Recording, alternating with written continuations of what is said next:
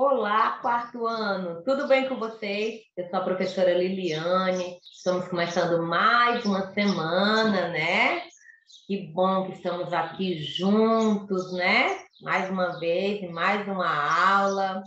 Bom, nós vamos começar essa segunda-feira com a disciplina de português, mas a parte específica de produção textual, certo? Nós estamos na nossa primeira aula de produção textual, então nós não vamos usar o livro de português, vamos usar o livro de produção textual. Vocês têm ele? Pois pronto. Abram o livro na página 5 e nós vamos falar um pouquinho sobre um gênero chamado panfleto. Alguém sabe o que é panfleto? Então, nós vamos aprender hoje, nessa aula de produção textual, tá certo? Nós vamos aprender o que é gênero panfleto. O que é um panfleto, tá certo?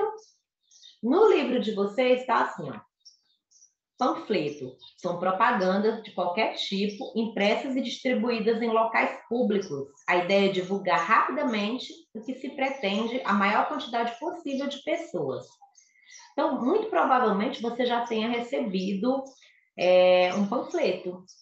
Quando você vai ao centro com a sua mãe, em algum momento tem alguém lá distribuindo aqueles papéis, aqueles pedaços de papéis, e esses papéis são chamados de panfletos. A intenção da pessoa que faz o panfleto é o quê? De divulgar um determinado produto ou um serviço, né? Então, aqui no livro de vocês, papelaria arte. Papelaria arte. É o panfleto, né? Então, foi o dono de uma papelaria, o dono da papelaria arte, que quis divulgar. Vamos imaginar que está no começo do ano, aí essa papelaria quer vender material escolar, aproveitando que todos os alunos, todas as mamães estão procurando para os seus filhos, né? Os alunos que estão começando o ano, né? Então, está começando o ano, eu vou comprar o material do meu filho. Então, o que ele faz?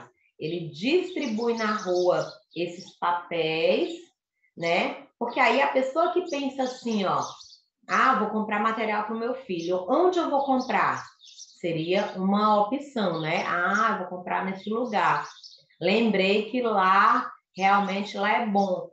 E, às vezes, a pessoa nem conhece. Às vezes, a pessoa diz assim, não, eu vou comprar lá na papelaria, lá na aldeota. Não, mas aqui tem pertinho, ó, tem pertinho da minha casa, tem a papelaria arte. Não, vou ver primeiro quanto que está aqui, como que são, quais são minhas opções, se aceita cartão, se não aceita.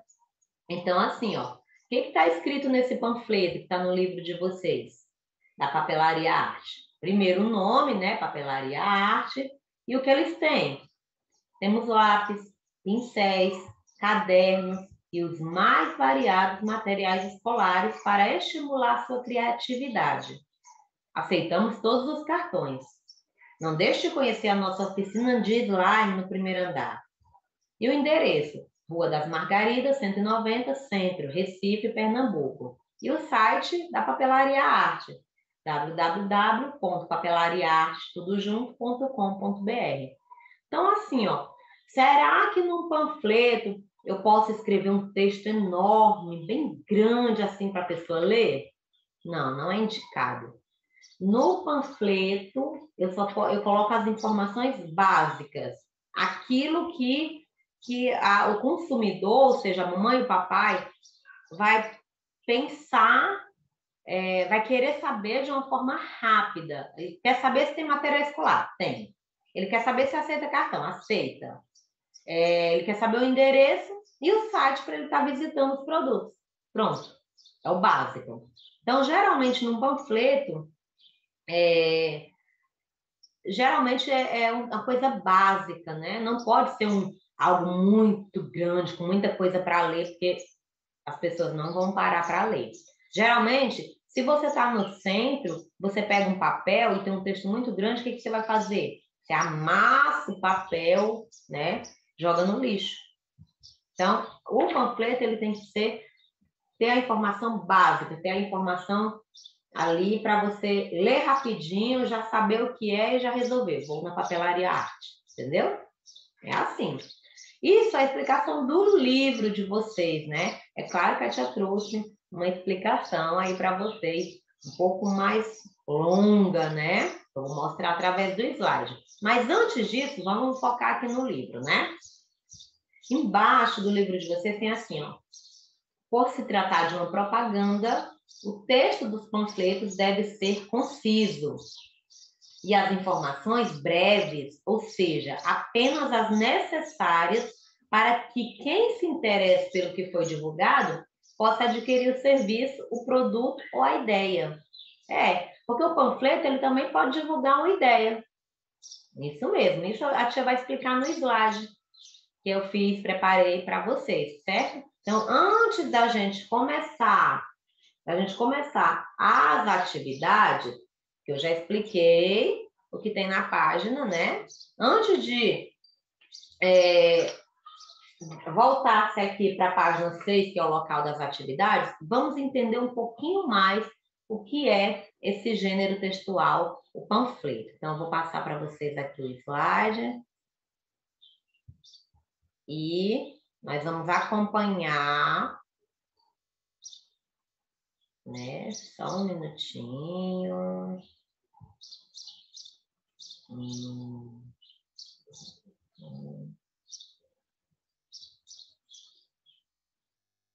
Só um minuto. Vamos lá. Então, né? Nós vamos... Pronto. Prontinho, o slide está pronto. Vamos lá. Produção textual, gênero panfleto, né? Então, vamos ver o que esse slide está dizendo aqui para a gente. Panfleto. Então, aqui, ó, a tia colocou várias imagens de panfletos, né? Nós temos um aqui, falando sobre a violência, para a gente não se calar. Tia, mas esse panfleto não está vendendo nada. Está vendendo violência? Não, está vendendo uma ideia. Lembra que a tia falou lá no livro que foi divulgado, possa adquirir o serviço, produto ou a ideia. Então, você pode vender um serviço, um produto ou uma ideia. Então, aqui diga não à violência, é uma ideia. Aqui, outro panfleto, né? Aqui, outro panfleto. Os três estão divulgando uma ideia. Como que seria eu vender o serviço, por exemplo? A escola. A escola, ela vende um produto? Não, né? Você não chega lá na escola, olha, eu quero 1 quilo de português, aula de português, eu quero um quilo de matemática, eu quero um pacote de geografia. Não, não é um produto. A escola não vende um produto. A escola vende um serviço. Entenderam? Agora, o produto, o que seria? Por exemplo, a papelaria arte. A papelaria arte, ela vende lápis, borracha, caneta, são produtos. E, nesse caso aqui, ó, são ideias. Diga não à violência, é vendendo uma ideia. Tá? Não é nem um produto, nem um serviço. Ela quer que você, ao ler, você aprenda que a violência não é boa. Ou aqui, ó, 8 de março é seu dia, tá falando nesse terceiro panfleto. Tá falando sobre o Dia da Mulher, é uma ideia. Tá vendendo uma ideia, ok? Esse aqui, ó, por exemplo, ele divulga uma informação, a ideia, né? A ideia é uma informação. Ele está divulgando que os cuidados que devemos ter com a doença, com a dengue. Então, aqui, ó, não crie o mosquito. Então, provavelmente, nesse panfleto, aqui nessas letras menores, escritas em branco aqui, está escrito o quê? Os cuidados que você deve ter para não pegar a doença, para não criar o mosquito. Porque se você não cria o mosquito, você não fica doente. Não é assim a dengue? A dengue, se você não dá condições para o mosquito sobreviver, você não fica doente, né? Então, aqui, desce bem, ó, em poucas palavras, ele deve ter dito assim, olha, jogue a água das plantas, do potinho, do vasinho das plantas, jogue fora, não deixe acumular água nos pneus, né? Não deixe água parada. Então, em poucas palavras, ele colocou a ideia aí, nesse panfleto, em pouco tempo. E, fora isso, fora a ideia escrita, gente, eu não sei se vocês repararam, mas esse panfleto da dengue aqui, ó, o visual dele já não precisa muito de palavras. Você olhando para ele, mesmo que, ó, tá aqui, ó, eu coloquei no slide, não dá para ver, não dá para ler o que está escrito. Mas só a imagem, presta atenção, só a imagem já dá para a gente entender, já tem uma ideia, ó. É um mosquito dentro do becinho com o bico, né? A mamadeira aqui, ó. Aqui, um pneu para ele brincar bastante, né? O jarro de plantas. Então, assim, é como se a gente pegasse, se a gente não cuidar, deixar a água parada, favorecer, é como se a gente estivesse criando um mosquitinho com todo amor e carinho para ele vir picar a gente e a gente ficar doente. Então, sem a gente ler o que está escrito, só essa ilustração já diz para a gente está criando, cuidando do mosquito que vai nos transmitir a doença. Então, sem palavras, sem eu ler, eu não estou sabendo nada, eu não estou entendendo o que está aqui na parte branca, ó, nas letras brancas.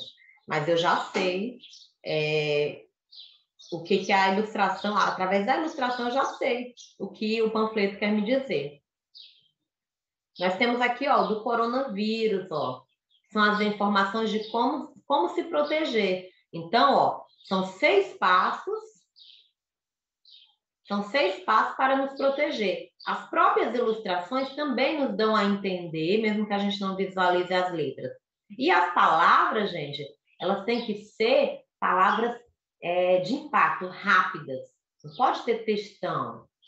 É assim, limpe o nariz com papel toalha, lave bem as mãos, passe álcool gel, vá ao médico se sentir os sintomas do coronavírus. Entenderam? Tem que ser coisas rápidas, certo? Um panfleto ele não pode ter uma informação longa, ele tem que ter uma ilustração que eu olhe e entenda. Lembra que vocês fizeram alguns desenhos na sala e eu falei assim, ó, faz o desenho grande, eu quero olhar e entender o que você está desenhando. Lembra que eu falei isso na sala? Pois pronto. É a mesma coisa num panfleto. Se você coloca um desenho minúsculo que a pessoa tem que ir lá, parar, prestar atenção, ela está no centro da cidade. Ela não vai parar para tentar entender o seu desenho, não. Ela quer olhar rapidamente, entendi. Certo? A mesma coisa quando a gente vai fazer o desenho na sala. Você diz, não, tia, mas está aqui, ela está segurando um saquinho de pipoca. Mas cadê a pipoca? Lá, bem pequenininho, tem que parar, olhar. Ah, isso é uma pipoca. Então, não me dá uma ideia clara, né, do que eu tô vendo. Não me dá, eu tenho que ficar procurando. E o panfleto, não. O panfleto você tem que olhar e entender rapidamente, certo? Aqui, ó, nós temos o panfleto da moto vendendo. Aqui seria o produto, né? Do coronavírus é a ideia, da dengue é a ideia. Nesse caso aqui, nós temos o produto vendendo um consórcio de uma moto. O que eu preciso? Eu preciso do nome, né? Preciso do nome, eu preciso do produto aqui, ó, a ilustração. Tá bem visível a moto aqui. Aliás, é o que tem de maior aqui é a moto. O preço, né? Enfim, as informações básicas. E uma ideia, por que andar de ônibus? Aí eu já fico pensando, é mesmo, por que eu vou andar de ônibus? Tá vendo que é uma frase de impacto?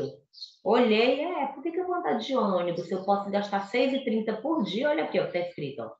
R$6,30 por dia é quase o que eu gasto de ônibus. Realmente, olha, numa frase curta, porque andar de ônibus. Uma frase curta, eu tive a ideia mesmo, quero comprar mesmo uma moto. Entenderam como que é? Panfleto é para isso, tá? Vamos panfletar? Então, aqui, peraí, deixa eu passar aqui que eu não tô. Só um minutinho, vamos lá.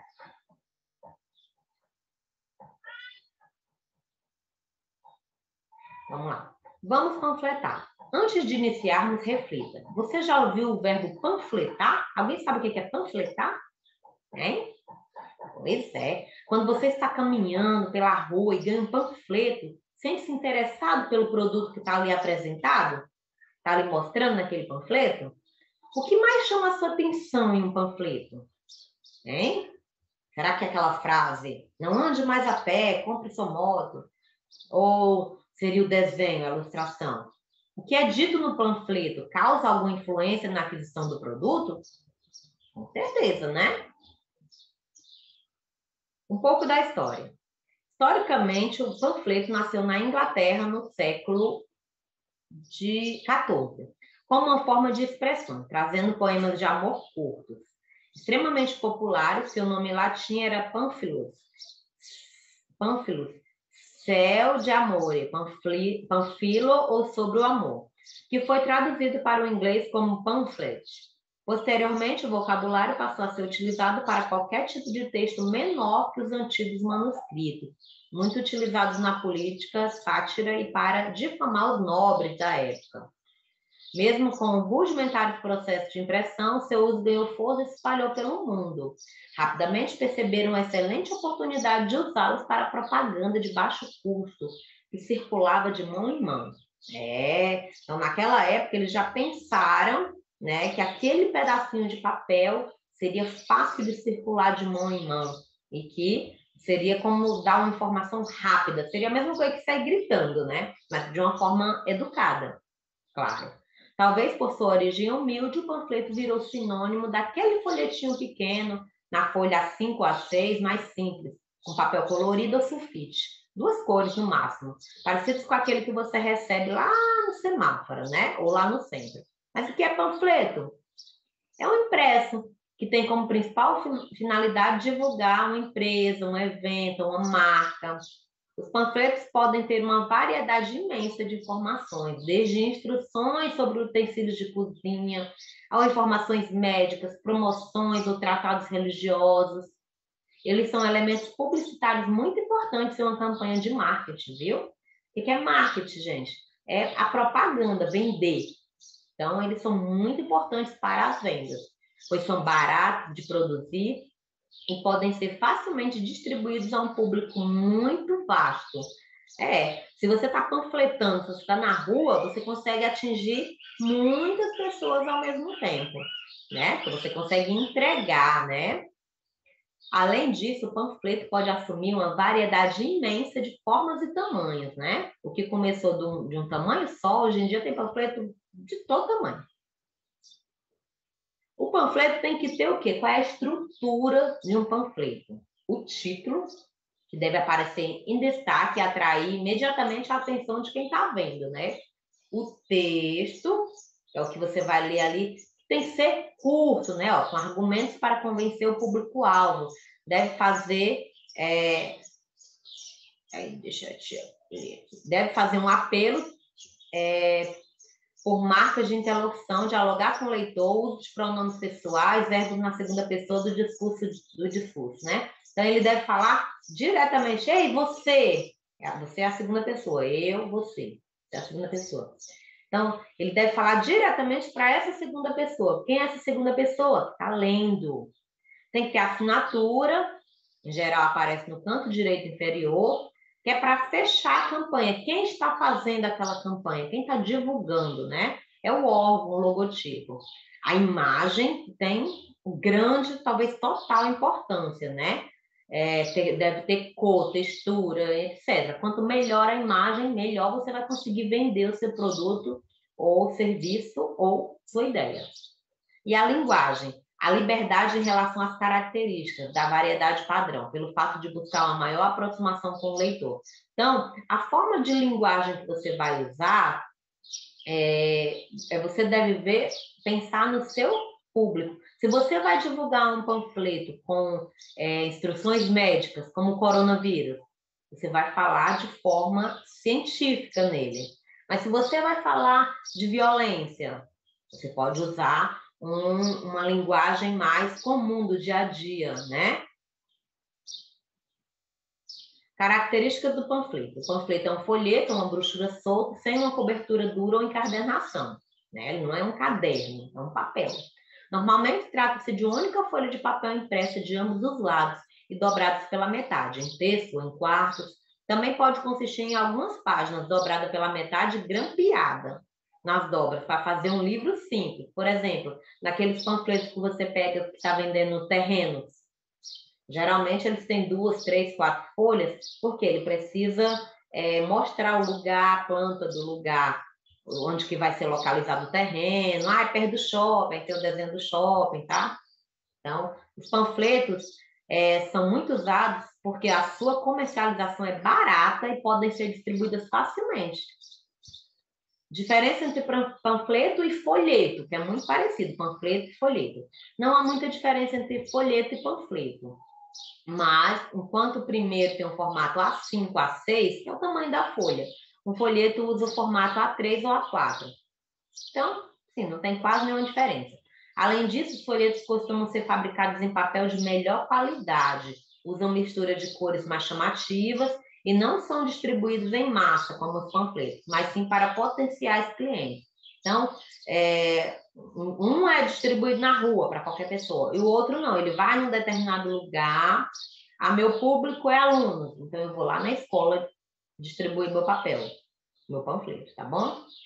Tecnicamente, a maior diferença está na qualidade que o impresso apresenta, que afeta diretamente a percepção do público sobre o seu conteúdo. Mas todas elas são basicamente peças para circulação rápida, contendo informações curtas em um formato reduzido. Podem conter uma ou mais cores e podem ser feitas em diferentes tipos de papel de acordo com a sua necessidade. Não é? Eu acho que vocês entenderam tudo sobre panfleto, não é verdade? O que vocês acham? Eu acho que sim, né? A tia fala muito, né? Mas, enfim, eu espero que vocês tenham entendido o que é panfleto, porque as atividades, gente, ó, estão aqui na página 6. Nós temos algumas atividades aqui na página 6 e elas, a tia não vai enviar um gabarito delas. Por que, tia? Não vai ter gabarito? Como eu vou saber se a resposta está correta? Porque são respostas pessoais. Lembra que vocês estavam na sala e eu expliquei para vocês que são respostas pessoais? É que cada um tem a sua opinião, não tem uma resposta certa, né? Você tem que pensar o que você acha e responder. Então, lá na página 6, as atividades são de respostas pessoais. Você pensa e me responde. Tá certo? Então é isso, meus amores. Vou ficando por aqui. Espero que vocês tenham gostado da aula. Fiquem todos com Deus. E hoje tem ainda aula de arte, tá? Grande beijo.